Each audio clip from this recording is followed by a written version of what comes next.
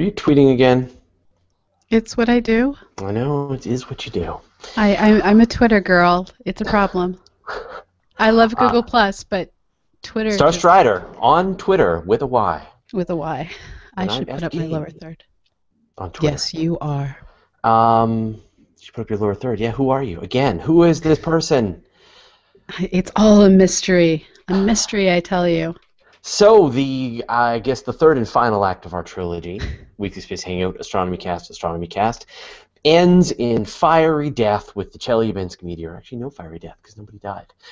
Ends in exploding fireworks with the Chelyabinsk. Fiery Shattered roof glass? collapse. Shattered glass, I guess, is how it ends. There was a roof collapse. Was there a roof collapse? Mm-hmm. Mm. Not exactly fiery, more like, but. Yeah. So once again, did I remember to click on the Q&A app? No.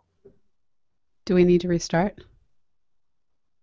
I Can you did turn still on the Q&A app. Okay. Whoa, and people are already using it, so, it's all working. Okay. And people have been asking their questions again. That's great. Thank you very much, everybody.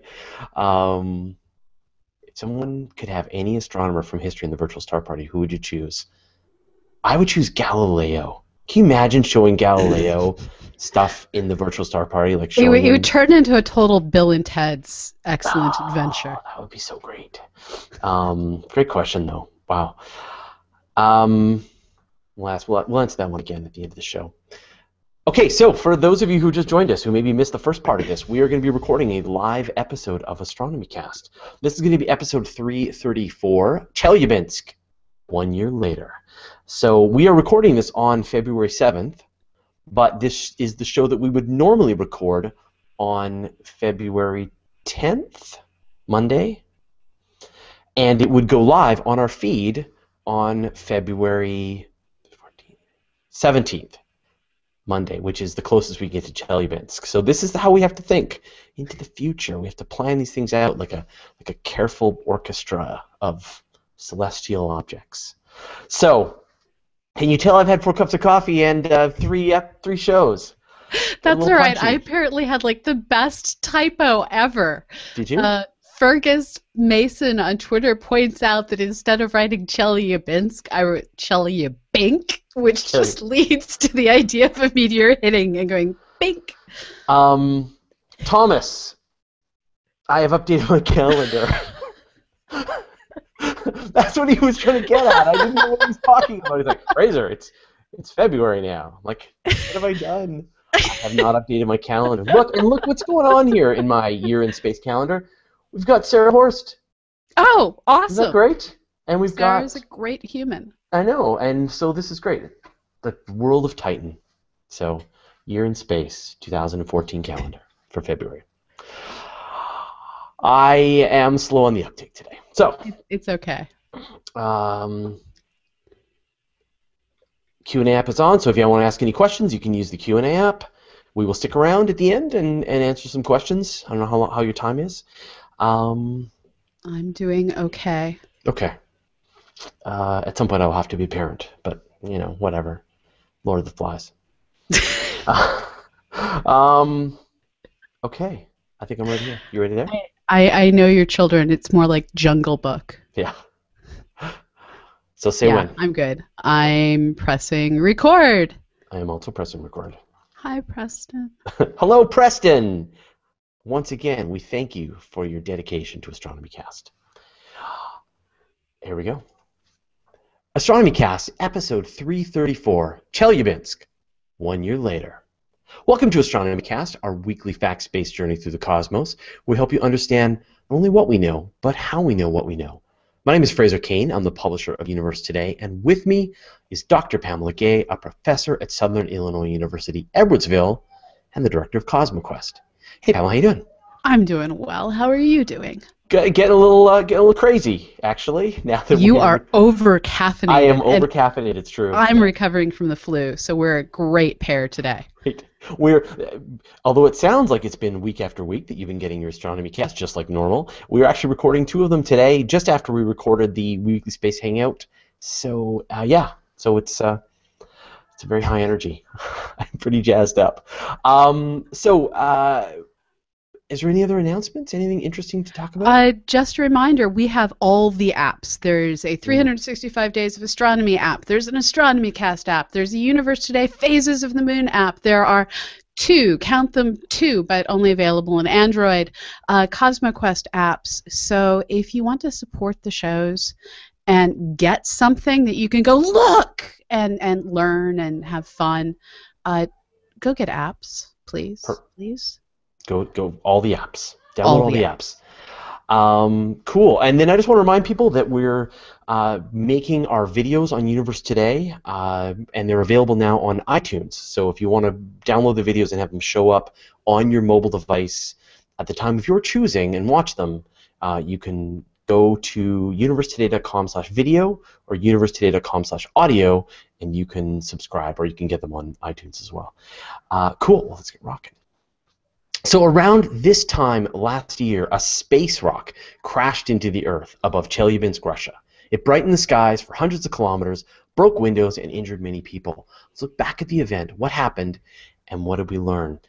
Can you believe it's been a year? I know. It was one of those events where I was not quite at the dead of sleep stage, but at the I'm asleep and the bed is so warm stage, and my phone started going off, and I pick it up, and Nicole, noisy astronomer, Nicole Guglielmucci, was basically like, something happened in Russia, get on the internet right now, and that caused me to actually get out of my nice warm bed and go to my keyboard in the middle of the night, and it was unclear exactly what had happened, other than it was a very bright object that could not be denied, and YouTube videos were going up left and right. And I think the first thing that we learned is Russia has so many terrible drivers that everybody has dashboard cams. Right. But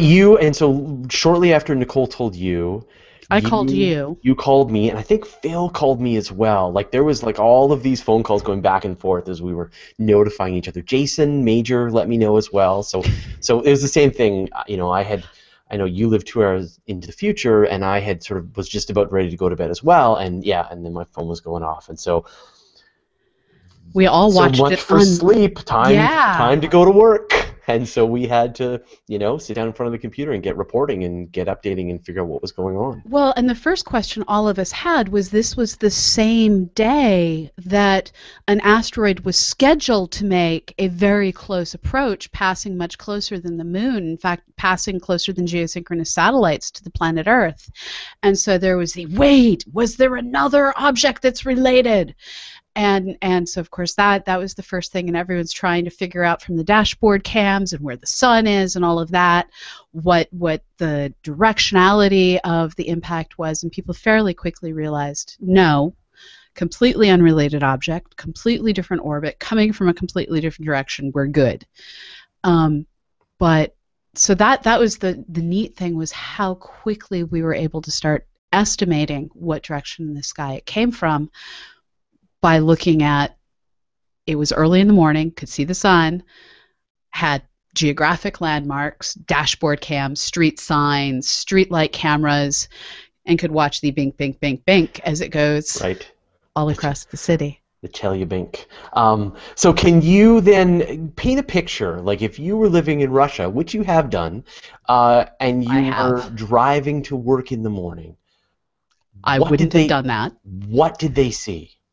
So these poor sods who were up early in the morning fighting with traffic were minding their own business when all of a sudden something brighter than the sun went streaking across the sky, and then went kablooey and caused a giant flash. And this was in a good-sized city, but kind of in the middle of nowhere, Russia. So out near the Ural Mountains. This is a factory city, and that's got to be somewhat freaky when you live in a country that, like the U.S., grew up under the fear of the Cold War. So you have all of these people suddenly seeing bright thing across sky, kablooey. And the problem was that as it went through the sky, it was initially going faster than the speed of sound. So there was the shockwave of the explosion and the sonic boom that traveled much slower than the speed of light. So you see move, move, move, kablooey flash, and then pause, and then you get hit with the shockwave of the sonic boom. Now, for the drivers, they got to see the entire process or catch it out of a mirror or something like that. But to the poor souls who were still eating their breakfast or in a classroom or something else, nature had it out for them, because this is a Russian city. They didn't exactly use shatterproof glass to build your average apartment window. So people see giant flash. That's the type of thing that causes you to get up from the table and walk to the window and go, huh? And about the time they're getting to the window, the shockwave hits, and it pretty much shattered $33 million worth of glass in the city of Chelyabinsk. Can you imagine, yeah, it's exactly right. That you be like in bed, you'd be at the kitchen table, whatever, and then suddenly your entire room would be lit up as if it was daylight. And so first thing you're like, that's it, that's the bomb, it's the end of the world, here comes Armageddon. But Yes. You would probably walk over to the window to sort of figure out what it was that had gone on. You'd look up and you'd see this big plume in the sky. And you're like, huh, what is going on? And then seconds later... One of the awesome things is I speak very bad Russian, but it was enough that I could understand a fair amount of what was going on in the YouTube videos. And so you have these drivers, they're like, huh, that's odd, or that's weird. And they'd say it in a completely matter-of-fact voice. Very, well, it's another day. There's a flash in the sky. Gonna keep going. No big deal. No one's pulling over, no panic. Yeah. People with cell phone cameras, you see them like, ooh, must get a better shot. But that's the Instagram mentality, not the world is ending mentality. And so I just love that characteristic that is so different from what you'd get in the United States. Right. And so you just imagine those poor people. They're walking over and they're staring up at this big cloud in the sky and they're trying to figure this out. And it's silent. Just completely silent, right? And after the kablooey, there's just this beautiful contrail through the sky that's starting to get all squiggly as the wind moves it around. And then? Yeah, and then, boom, this shockwave roars through and just explodes the window in everyone's faces. And was it 1,500 people went to the hospital with glass injury so severe that they had to go to the hospital, right? Like you can imagine, again, these are tough Russians who just took a wearing glass winter window in their clothing. face. Yeah. And in the wintertime, yeah. It's one of those things that nature had it out for them. It was the perfect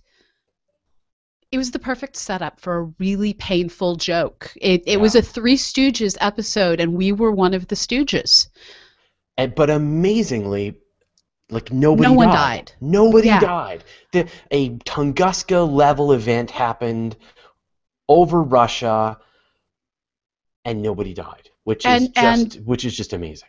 To put some perspective on the initial impactor, the thing that initially entered our atmosphere, it burned up, got smaller as it went through the atmosphere. The object, when it started to enter the atmosphere, is estimated to have been about the same mass as the Eiffel Tower. The chunk that they eventually were able to pull out as the largest piece, which landed in a lake, was still over 1,000 pounds. Really? I didn't know they pulled up a chunk that big. Yeah, and unfortunately, they set it on the scales to weigh it, and it tipped over the scales. Literally, it tipped the scales, and when it hit, this thing that had survived through the atmosphere broke into 3 pieces. Wow. Yeah. So we've got this, on the morning of February, it was 15th. 15th. Right? Yeah, February 15th, this object came from space, detonated in the upper atmosphere. How high up did it explode? Sorry, Preston, you're going to have to edit the pause while I look this up. I need You another asked data me a in front of number me. that I had it in front of me, and then I looked away. Okay, sorry. Answering the question, you can now go back. Sorry, Preston.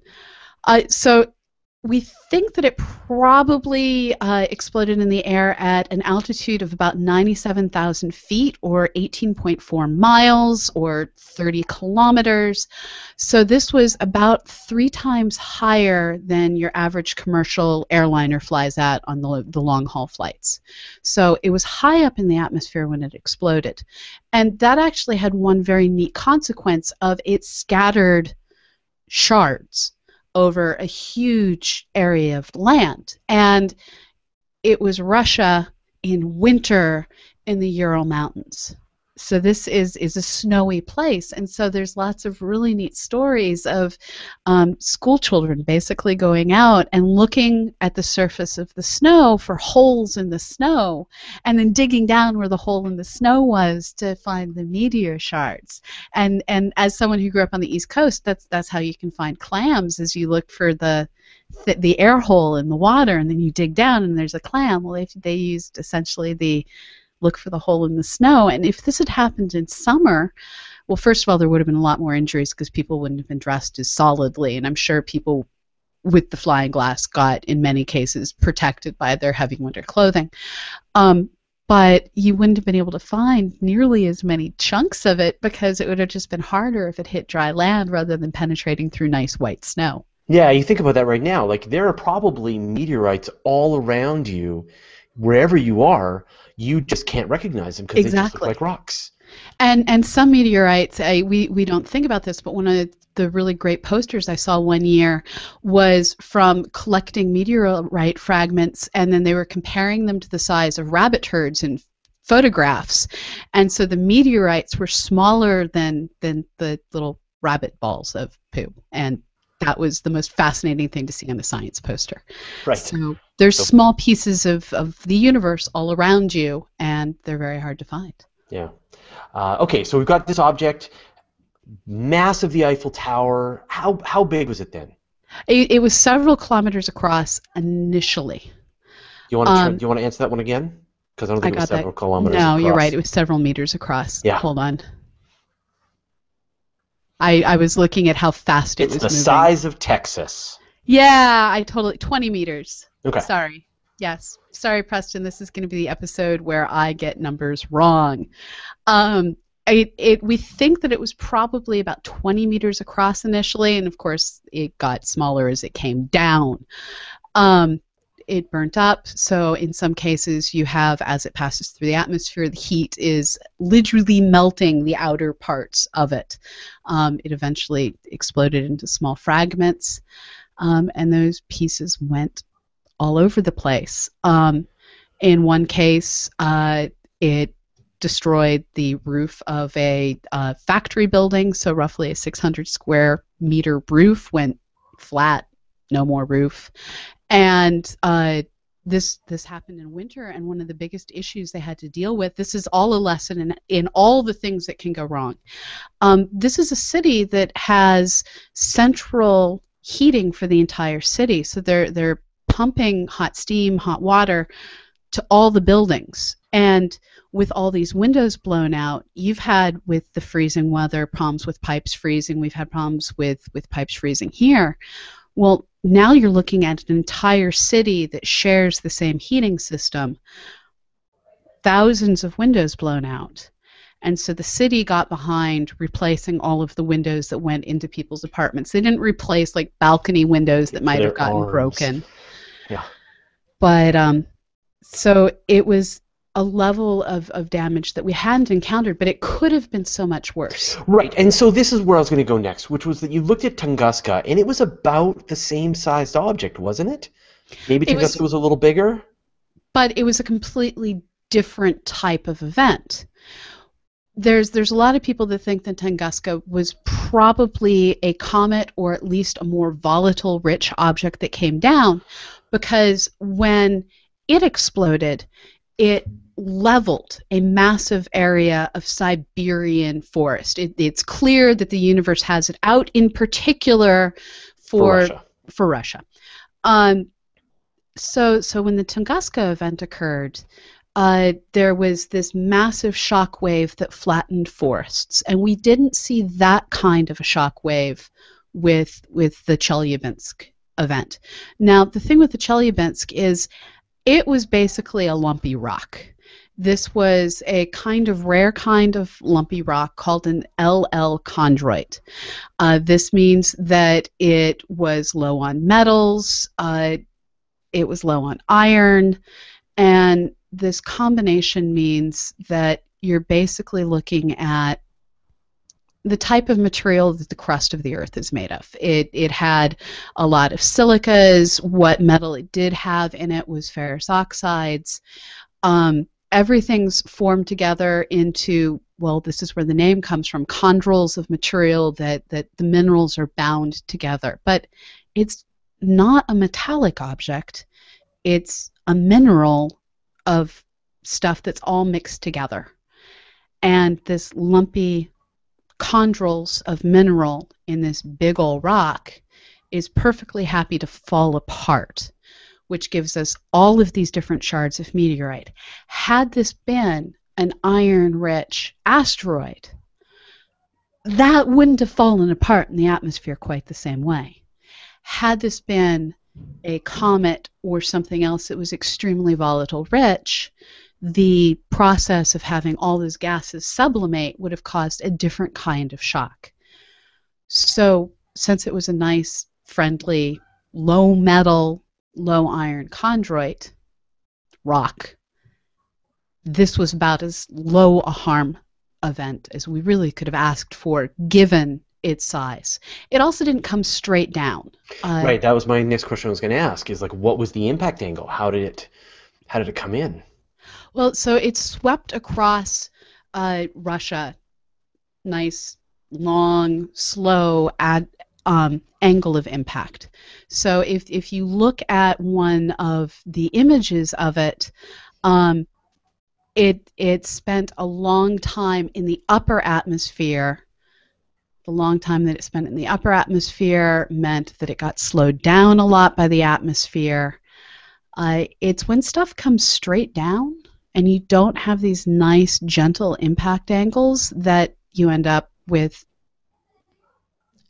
the energy not getting given off into the atmosphere, but instead it's able to plow much more deeply into the Earth. And yeah, there's some wonderful simulations that I've seen of the Tunguska impact, and it's like this plume of energy that just came straight down like a hammer. And that's what flattened all the force out from this impact zone. While with the Chelyabinsk, right, it was this low skimming impact, which I think was, again, was we were really protected by the composition of the object and the impact angle.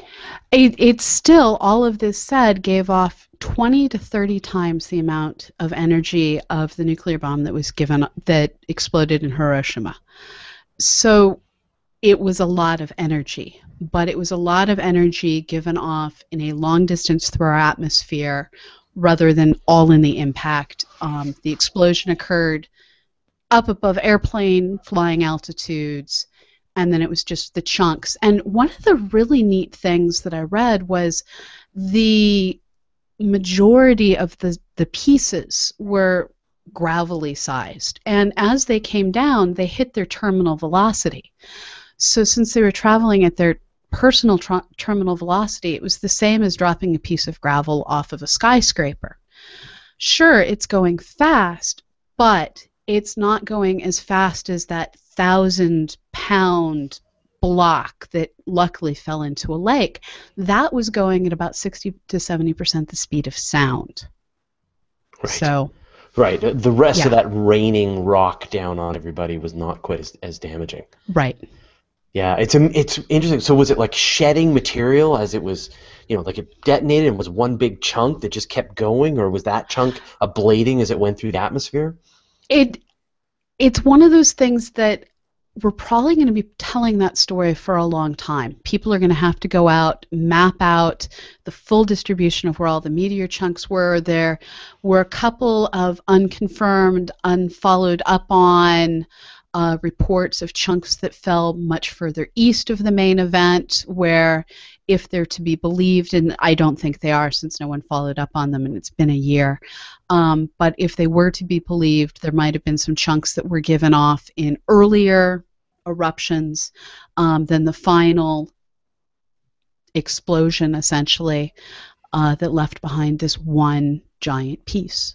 And on that day, the next day, all of humanity came together to seriously assess the asteroid threat and built a fleet of space missions that imaged all of the asteroids to tremendous detail and sent out teams of astronauts to start pushing astronauts into safe orbits to protect us from this terrible future. No, in the years since then, we have seen cuts pretty much globally for the funding for astronomy, which means that coming up with ways to deter the threat, coming up with ways to discover these, is going to get harder and harder. People got really busy, though. There was a lot of attention within like a week.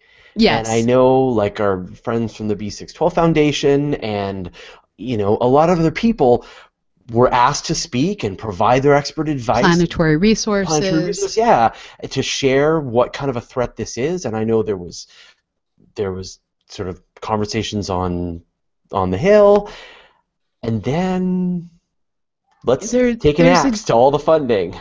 It's one of those things that kind of amazes me, because when it comes to our fear of terrorism, there seems to be no amount of money that they're unwilling to spend in order to try and prevent nail clippers from going onto airplanes. Yeah. What about the war that the universe has started on us?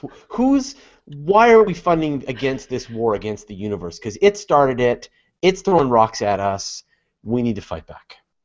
And this is one of those things that leaves me somewhat baffled, but it is what it is. So I can only ask that every time they increase the amount of imaging technology used on me and my baggage when we fly, they spend the same amount of money on imaging technology to protect us from rocks from space. So there's a few things in the works, though. Like WISE just came back online. Yes. And it is searching. It's using searching for infrared objects, which asteroids definitely are in that category.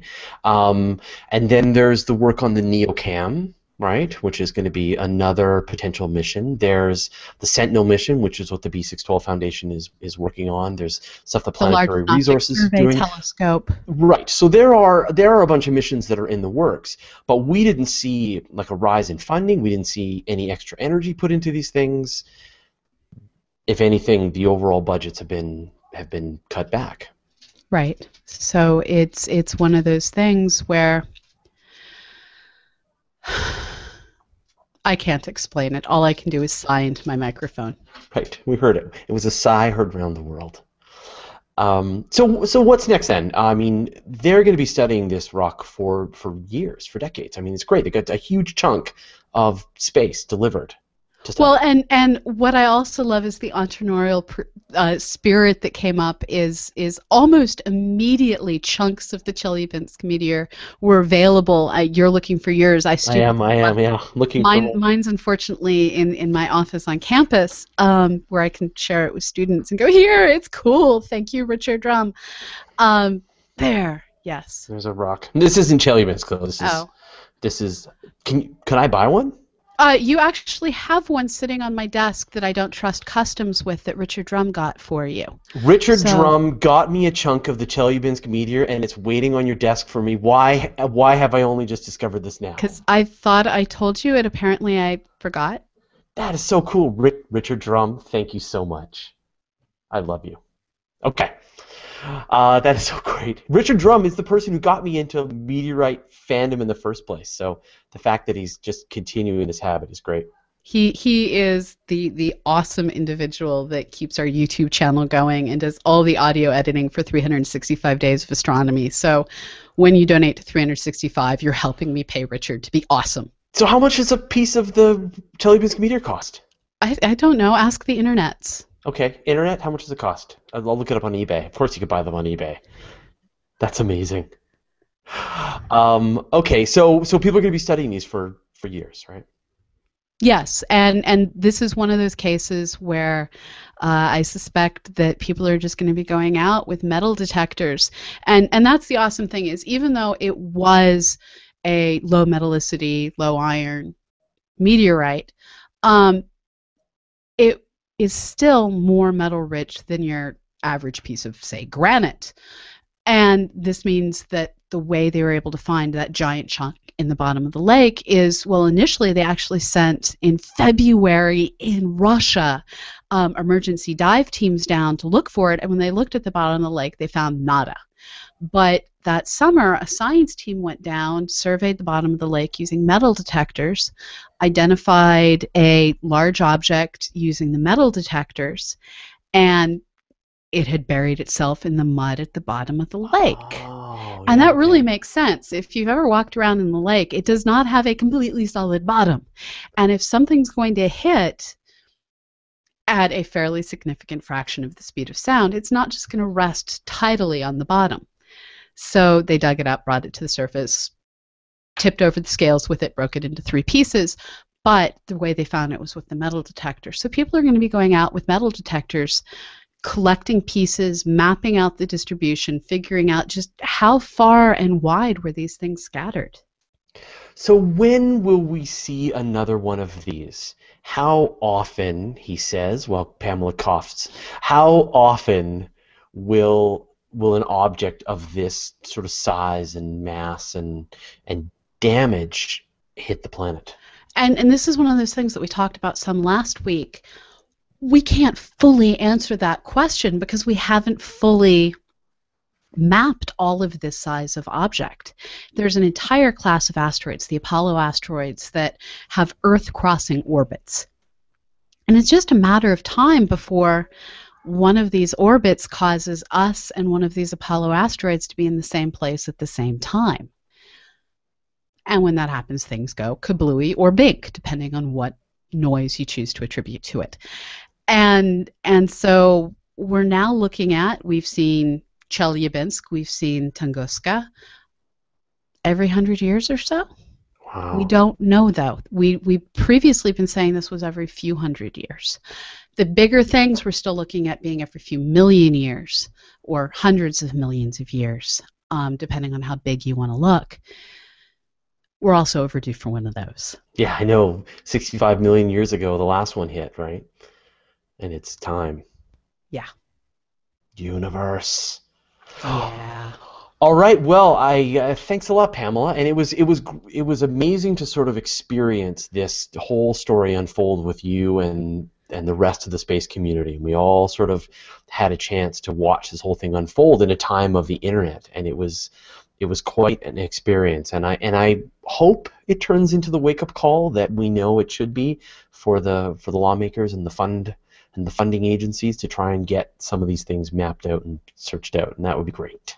Yeah, I really think the idea of, I mean, it sounds lame, but it's a fairly reasonable argument. Let's spend the same amount of money looking for the things the universe is doing to try and kill us that we use to try and find ways to identify other people who are trying to kill us. That would just be, I mean, imagine if we spent the same amount of money on astronomy and space science that we spend on TSA, that we spend on Border Patrol, that we spend on the FBI, on the CIA, all those organizations involved in protecting us from death. Let's look for death from the skies. Together we can defeat the universe. Yes, yes, we can. All right, that I think that's a T-shirt. All right, thanks, Pamela. We'll see you Thank next you. week. Okay, bye-bye. And stay tuned while we Don't you go pause. anywhere. We are simply saving, and then we will answer your questions with my froggy voice, which is so much better than it was a week ago. Yeah. A week ago, my voice was cracking and disappearing and imploding, and I had the flu. And now tiny intern on Twitter has the flu because I made the mistake of letting her borrow my gloves. Right. The bloody gloves. Saving. Man, there is mayhem in this house right now. I can hear the children. I can hear them. Can you hear them? Yeah. I wonder how much Yes. that's going to make its way into the episode. All right. Good. I'm safe. You? Are you safe? I am saved. Okay. You've been saved. All right. So yeah, our intern here at SIUE is at tinyintern on Twitter, and that just makes me happy. Ooh, I just about filled my hard drive. I should clean that up. All right. But I'm sure that's very interesting to everybody watching. So let's remind you that if you want to ask Pamela some questions, either about what we talked about today or any talk about space and astronomy, like, for example, what is string theory? Why is there something and not nothing? What came before the Big Bang? Is time travel possible? Those kinds of questions, Pamela's glad to answer them. But until then, we'll get rolling. So Paul Stewart says, I get to watch Astronomy Cast while imaging the sun. My day can't get any better. Paul Stewart, if you aren't aware, is the upside-down astronomer who is imaging the sun right now from New Zealand, and don't walk to check out his website. It is unbelievable. He does amazing. Yeah, he's often joins us at the Virtual Star Party. Prominences on the sun and the nighttime stuff too, but his daytime stuff is unbelievable. So, upside down astronomer Paul Stewart, check out his stuff. Tom Nathy says we need to see this alleged Preston. I guess he's really kind of shy. I don't think I've met Preston actually. I'm not sure you have either. No, I don't meet people in this business. I have not met Nancy Atkinson, which is just a total shame. That's the funniest part. Isn't that yeah. Nancy Atkinson, my senior editor, has been, really helping with Universe Today for years and years and years, and I haven't even met her. You video conferenced. Oh yeah, no, we know each other virtually, but she stayed at your house one time for. Yeah, she stayed at my house a couple of times, but she only lives a couple hours away from me, and she's come to see me give talks at the schools her kids went to. Tetiana Vasilevska asked, what was the asteroid made of? We answered that. Nancy Graziano says, rolling on the floor, laughing my ass off. Now, Nancy is the moderator for the Astronomy Cast page on Facebook, and so she's the one who approves you or disapproves you from joining the group. So Nancy, thank you so much. Yes, and Nancy, she wars on spammers. Yes, we really appreciate all your help. Thank you so much. Josh Andrews says the obvious way forward is to relabel all asteroids as either terrorists or immigrants. Terrorists, maybe. Can you please tweet that so I can retweet it? No, I will not, but I will put it into your...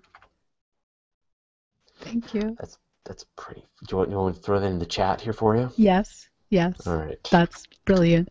Isn't that brilliant? All right. Done. Can you put in the name of the person so I can attribute? Don't! Josh Andrews. Thank you. I think. Josh, why don't you put what's your Twitter handle, and then we can retweet it. I think it was Josh Andrews. It's already, my mind is lost all this stuff. Lee Mitchell asks, and this was sort of back to the previous one, that if the Earth were to capture an asteroid as a second moon, how big would it have to be before it would have a noticeable effect on the tides? That would depend on how distant its orbit was. Smaller things close to the Earth can have the exact same effect as bigger things further away. Right, but close, inside the Roche limit, going to crash into the planet. So bad.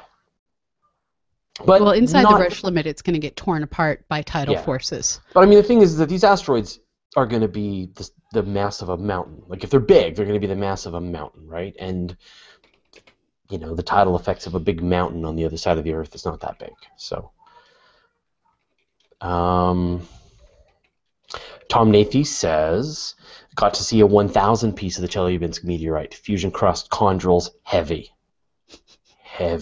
But $1,000, so there you go. That's a sort of idea. Okay, here you go. It's Josh Ertree is his Twitter handle. Let me just throw that into the chat. Thank you. Josh. I put that up there. Moving on. Eric Wells says, have any meteorites been brought back from the moon? I have no idea.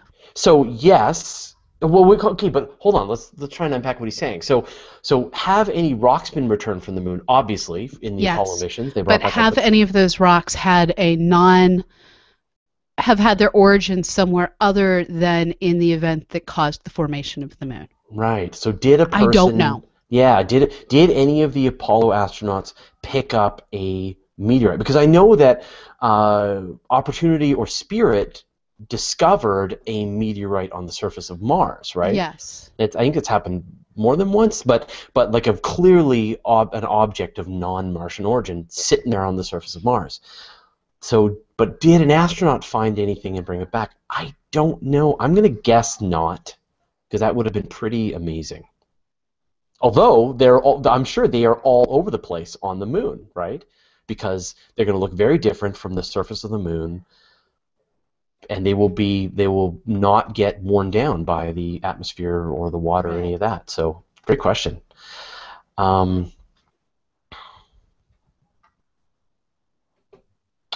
So Cecil Morgan asked, in the last segment, you said that the planet's orbits would be unaffected by the sun's collapse because the mass wouldn't change. But wouldn't the ejected material from the sun's collapse be dense enough to drag the planets into an inward spiral?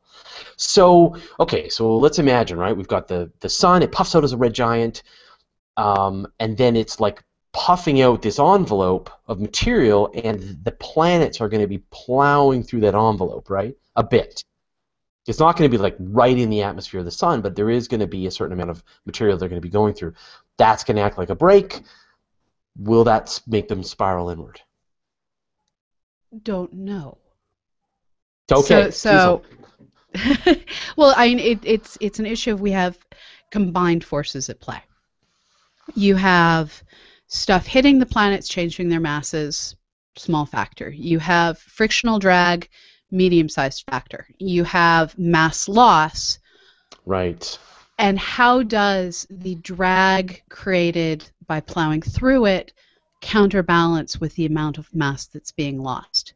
People who've worked to model things like this have it currently working out that the Earth doesn't end up inside the sun. Right. And so, as you say, there's too many forces. You've got the lost mass, so the planets are going to be moving further away. They're going to be plowing through some of this material, so there is going to be a bit of friction. We don't know. This is not your specialty. Well, it's not just that, but it's the type of thing where we're still learning about mass loss rates. Yeah. Yeah, I mean, there's some ideas that we might not even have a planetary nebula when the sun dies. Right. So,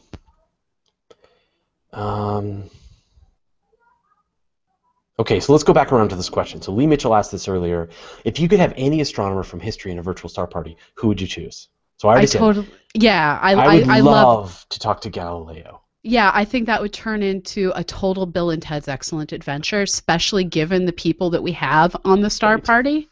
So, yeah, and if we could have two, because there's two of us and we're both being asked the question, I think having Galileo and Herschel, and if we can add a third person in, William Herschel and Carolyn Herschel both, because Carolyn Herschel was apparently a very tough as nails lady, and I would just love to have that kind of a music conductor in there with the trying to organize the chaos, and then the snipey soprano soloist who's a hard ass also in there with her knowledge, and I just that would. But I love this idea. I mean, these poor people who didn't discovered have the technology. So much, but they didn't have the technology, and so they could find this stuff, but they had no idea what it is that they were black and white faint fuzzies. Yeah. I mean, they were just looking in many cases with their eyes, ears on Saturn, like just not knowing. Yeah.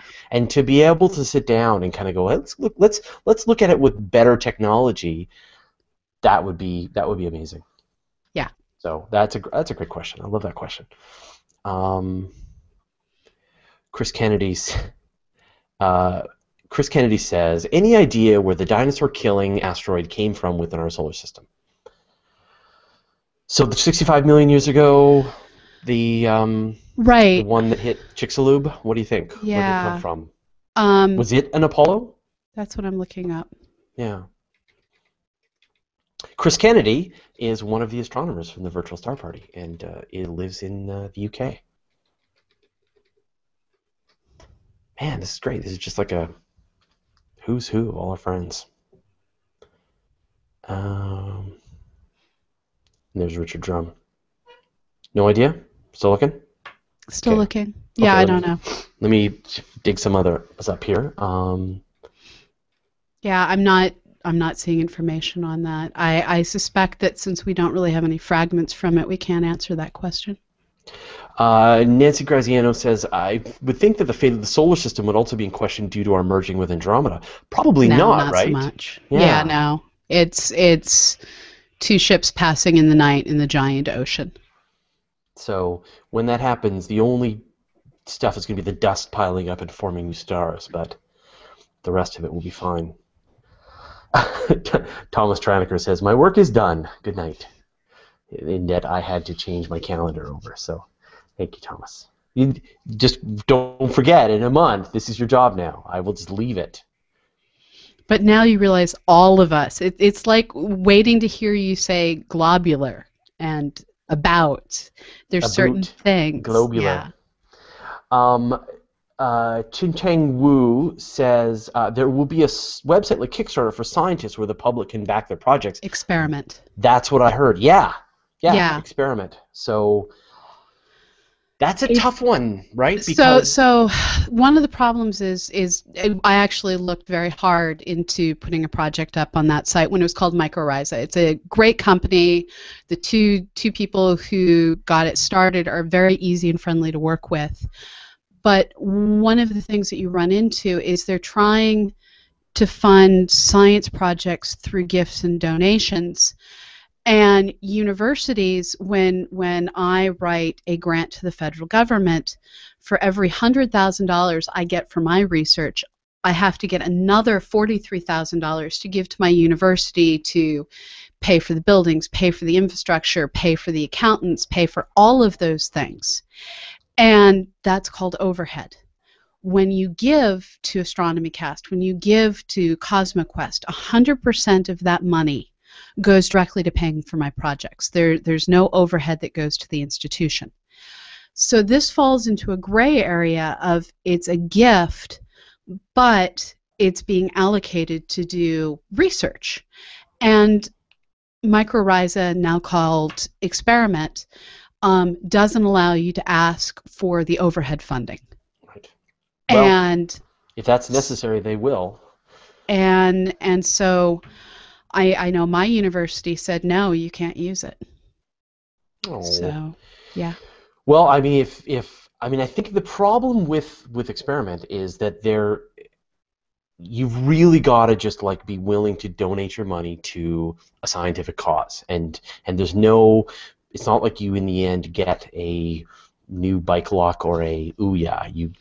You are just pushing that progress forward, and so the whole process of demonstrating whether the experiment worked and the research papers coming out of it and stuff, that's going to be tough. But I think it's totally worth doing, and I'll bet you there will be some really interesting scientific studies that get pushed forward. And honestly, once the first research project that costs more than a few $1,000s is funded, once the first research project that's a few $100,000 is funded, universities are going to start rethinking. Mm-hmm. But it is one of those things that a university does have to sit and think very hard, because especially the research that I do, it falls into two categories: research that involves lots of computer infrastructure, research that involves lots of students, and we're mapping out the surfaces of worlds, we're finding overlapping galaxies, and then my personal research into variable stars, although that keeps getting sidelined. But then I also do a lot of human subject research where I'm trying to understand, working with education researchers and psychologists, how do people learn, what are the connections between people that cause them to listen to podcasts. Research with human subjects requires monitoring. Otherwise, researchers will go off the deep end and do crazy shit. And shady ethical, Yeah, moral, yeah. and so I can understand why a university wants to get a certain percentage of the income to go to pay for all of that monitoring that's happening. And it's I don't know what the answer is. Tatiana Vasilevska. This is your world. I can't see this stuff. Okay, Tatiana. I'm sorry, Tatiana. I'm gonna try. Here we go. Vasilevska. What puzzles me is why the asteroid was not detected. Don't we have enough technology for that? It came out of nowhere, right? It came out of the sun. Well, the sky is an awful big place. And yeah, it came out of the direction of the sun. It came out of the east in the morning. And so you run into two problems. One is the sky is an awful big place. And so we have lots of surveys going on, but the surveys aren't looking towards the sun because it's towards the sun and you can't see anything but sky and sun when you look towards the sun. There's radar, but radar is extremely expensive. You can only look at a narrow beam of the sky, only detect things that are fairly close or very big. Pick one. So we focus the majority of our monitoring efforts on the band of the sky where you see the zodiac, the ecliptic in the sky. This is where the planets are. This is where the bulk of the asteroids are. And we're going to miss stuff, and we're going to get surprised by stuff. And this was one of those surprises. This is why we need surveys to systematically monitor the entirety of the sky. The Large Synoptic Survey Telescope is going to be the first one to map out, well, in its case, all the sky that's visible from its location in Chile. I think it's every 4 days, and it will do this for multiple years. So that will nail one large fraction of the sky, including the entirety of the zodiac. Ecliptic, different word. Yeah. But well, I know that the Sentinel mission wants to be in like a trailing Earth trailing or Earth forward. So look at it. Essentially, look at the Earth from far enough away that you're seeing the stuff that Earth can't see because it's coming down the ecliptic. So that's that's a good way to go about it. Ranko Prozo says, "Aren't these events more common, but we don't see them because they explode over the oceans?" Yes, definitely. Yes. Yeah, so there are probably impacts that we're just not seeing. Amazing meteorites, fireballs. Beyond a certain point, I think. Well, we do have statistics on this from weather satellites and other Earth imaging satellites. There are a certain number of flashes every year. I don't remember the exact number, but it's order of tens of events each year that are getting detected. Flashes. Okay. In terms of these big impacts. The shock waves in the atmosphere get detected by this, that, and the other thing. So this probably was the first one that has occurred since we had massive monitoring equipment all across the globe. Right. Okay, well, I think we probably want to... There, was there anything happening on the Twitters? Anything happening on the anywhere else? The awesome quote. The obvious way forward is to relabel all the asteroids either terrorists or immigrants so that we can get money to search for them, is getting happily retweeted, and that pleases me because it's a quote that is true and it makes me laugh. Yep. Hugo Burnham agrees that Caroline Herschel would be great to have in the virtual star party. And Hugo Burnham also notes that Preston debuted in Astronomy Cast 28. Oh, that's true. Wow. Yeah. Guido Bivra says that meteoroids will henceforth be referred to as Binsks around here. Hugo Burnham noticed our plug for Phil Plate's excellent book, Death from the Skies. Yes. Read Phil Plate's Death from the Skies. Yes. Richard Drum says you'll have to come to DragonCon and get your Binsk. So I will come to DragonCon this year. Yay! I will be at Pensacon in Pensacola in a couple of weeks and at the Science Online conference the week after that. So if you're going to be at any of those things, drop me a note. We'll see each other. It will be awesome. I'll have a booth. We'll be selling stuff. All right. So on this note, let's wrap this up. So once again, Pamela, thank you very much for doing this double bill. So glad that your voice has returned from its from the flu and that you're Yeah. feeling a lot better. Please try not to infect anyone else. I can only apologize to @tinyintern for giving her my flu. Yes. But yes. All right, and I will see you when I see you next. The next thing that's going to be happening, well, it's a couple of things. You guys are going to love this. I am the guest tonight on Billy Wilson's show at 7 o'clock to 10 o'clock, so 3 more hours of this.